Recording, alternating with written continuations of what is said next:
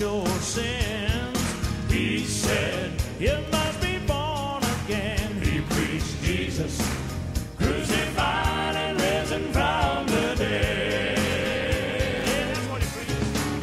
Oh, he said, you gotta make it right. He said, you need to come tonight. The Spirit grew stronger with every single passage he read. I got saved when I heard what he said. He said, well, I'm a member of that little church now, but the preacher died a long time ago. He was a preaching on the street when God called him. Now he's a shouting up in heaven, I know. We're still moving in the right direction, and we're following the way that he led.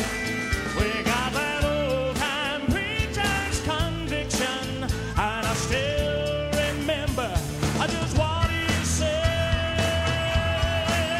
What he said. Whoa. He said, you must confess your sins. He said, you must be born again. He preached Jesus, crucified and risen from the dead. Come on, kid. Whoa. He said, you gotta make it right. He said, you need to come tonight. The Spirit grew stronger with every single passage he read.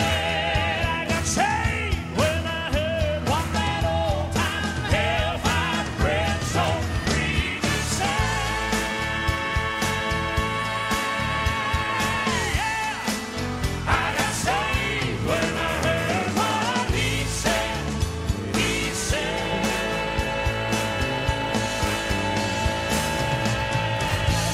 you better listen to what the preacher said.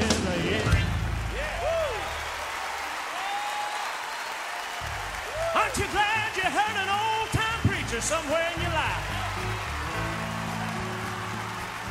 Oh, I'm glad that I know exactly what old-time preaching's all about, Brother Gordon. I'm glad I know that there's still men who will stand on the Word of God when the world says it's not popular. When the critics say, oh, that's a little old-fashioned. When the media says, no, we don't need to mix that religion with politics. That's what's wrong, folks. We need more Bible in the White House.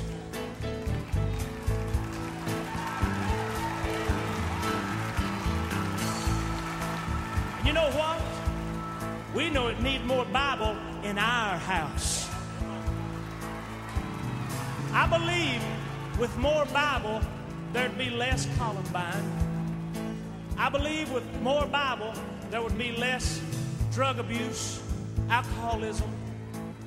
I strongly believe that if moms and dads would get up and say, tonight we're going to church, like it or not, and say, now you sit right there and you listen to what that preacher says, son, because he's got something that'll last for eternity for you. Well, I'm a member of that little church now, but the preacher died a long time ago. He was a preaching on the street when God called him. Now he's a shouting up in heaven, I know. We're still moving in the right direction, and we're following the way that he led. We got that old-time preacher's conviction, and I still remember just what he said. What he said. He said, you must confess your sins.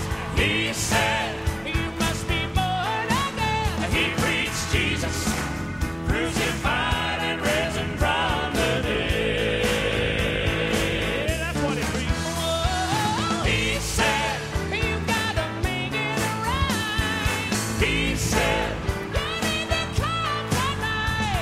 the Spirit grew stronger.